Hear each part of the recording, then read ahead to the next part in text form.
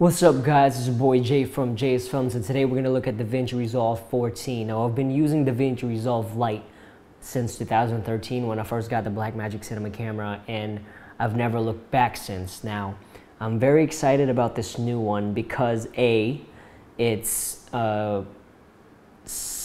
down from $900 to like $299 for the paid version, but I've been using the Lite version, which is totally free, and it's crazy.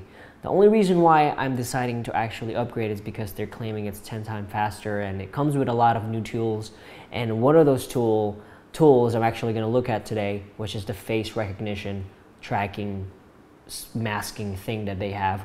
Now I have the free version here, so it's going to have a watermark, but I think it's still pretty cool. Malwarebytes and okay, close. Another thing though, just an update. If you have a Panasonic GH5 and you're shooting 4K 10-bit, unfortunately, it's not supported, but it's still beta. So maybe later on it will be supported. As you can see here, I have a 10-bit footage. This is 10-bit 4K, and it's offline.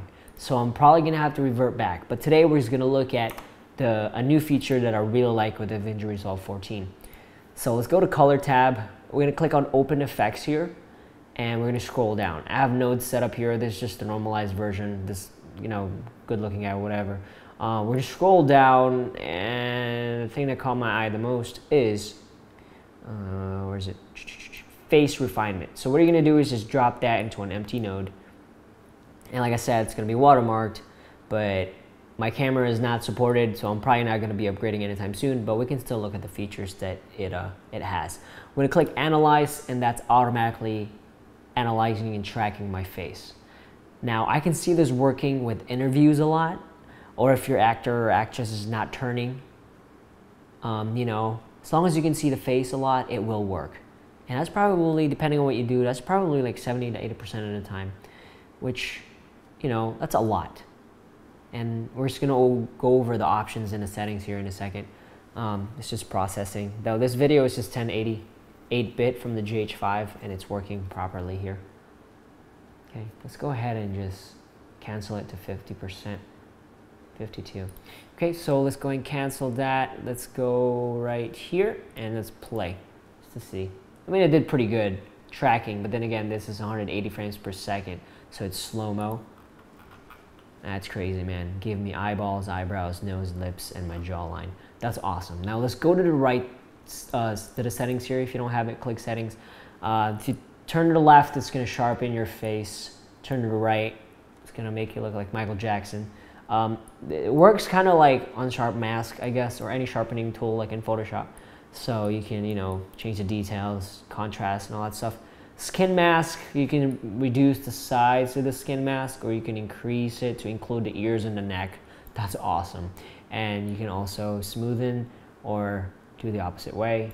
So zoom in here. And you can refine it as well. I guess you can shrink it. That's cool, man. You can click Show Mask, and you know it's going to show you the actual mask itself, kind of like a matte. Let's go down to color grading. Color grading, you can increase and decrease the midtones brightness, which is cool, man. That's awesome. Definitely going to use that. Color boost is just going to give you a little bit of vibrance or saturation, which that works because, man, that looks fantastic. And I'm exaggerating right now so you can see what it's doing. Tint slider, similar. Left green, right magenta. Really helpful if you're trying to remove some tint and some color cast. Desat shadows. Remove some color from the shadows, which is helpful as well. Shine removal, I'm guessing this is for like sweaty foreheads and sweaty faces when you're interviewing people and they're really sweaty because they're nervous. I guess that works well. Yeah, as you can see, I have some shine here for on the highlights. You can soften it if you want. You can hide it a little bit better. Really cool. Eye retouch. You can sharpen the crap out of your eyes. That looks really creepy, like I'm from one of those Twilight movies. You can brighten it too. That was awesome. Eye light, make it darker, and eye bag removal. That's cool. Look at that. Dang, I look like freaking Tom Cruise now. All right, so lip retouching. You can change the hue and saturation of your lip. If you want to look like Barney, that's great. Saturation, there, red lips. Dude, that is all done. I wish the watermark wasn't there because that looks awesome. Blush retouching, if you're doing some beauty work, same thing. Use saturation on the cheeks. That's crazy, it knows where it is. Saturation, saturate that shit. Now you look like a clown. That looks great. Forehead, you can change the color of your forehead if you want it different from the rest of your face, which is really helpful if you're trying to make something scary like a zombie or something. That looks fantastic, guys. I mean, the thing that amazes me with this thing is the way it tracked it. You don't have to use this color key tool here and select the face and do all that nonsense. Hey, that got rid of the watermark. Uh-oh. Exploit. I'm just kidding. Let's control. Ooh, shoot. Let's control Z out of that. Look at that. That looks cool, man. So you don't have to key that anymore. It does it for you automatically, and it tracks it for you. It does a pretty good job tracking. Chin retouching, same thing. And global blend is kind of like your opacity if you want to tone it down just a little bit.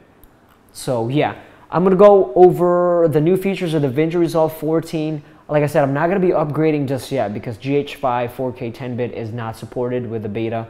Let me know if you guys have any questions. Thanks for watching. Peace out.